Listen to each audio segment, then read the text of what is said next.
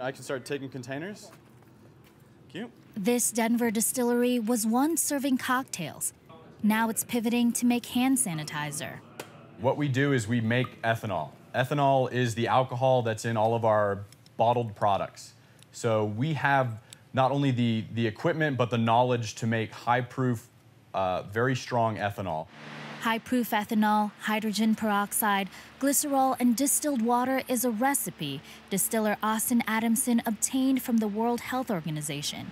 As hand sanitizer, mask, and personal protective equipment have become scarce in some places, small businesses, some of which have closed to the public, are looking for ways to help their communities.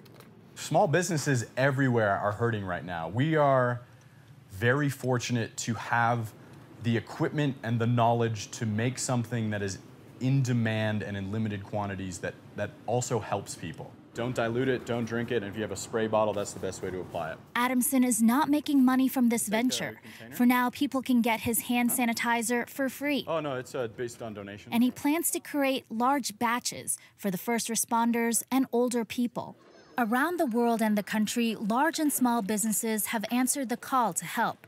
A bra manufacturer in Japan lent its support by creating masks. Italian engineers 3D printed respirator parts. In the U.S., fashion designer Christian Siriano, among others, is also creating masks. And individuals are pitching in, too. When fashion designer Jamie Rowe lost her job, she wanted to help. She enlisted her mom and sister. We found a few patterns online and then kind of ran with it.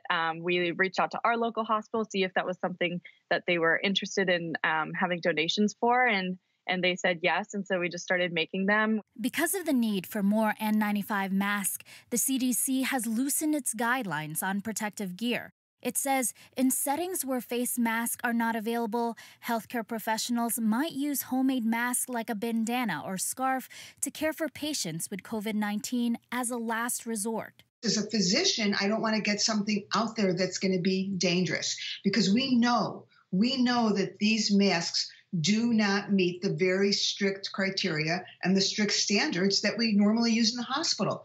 But what I quickly began to appreciate is that there is a shortage, and that this shortage is going to be greater. Dr. Lauren Stryker recommends saving N95 masks for healthcare workers dealing directly with COVID-19 and cloth masks, or an alternative for workers who are caring for non-COVID-19 patients.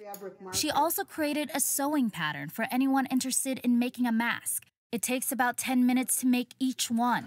No medical expertise required. I'm not a trained healthcare professional, so but I do know how to sew. So anything that I could do to help, I wanted to kind of step in and use some of my free time for good. And while small businesses and entrepreneurs feel the financial squeeze from this pandemic, they are ready to support the community, but they cannot do it alone. Other small businesses need the help of the community. Now more than ever is an important time to focus on supporting small businesses within your community and around the nation. Kat Sandoval, Newsy, Chicago.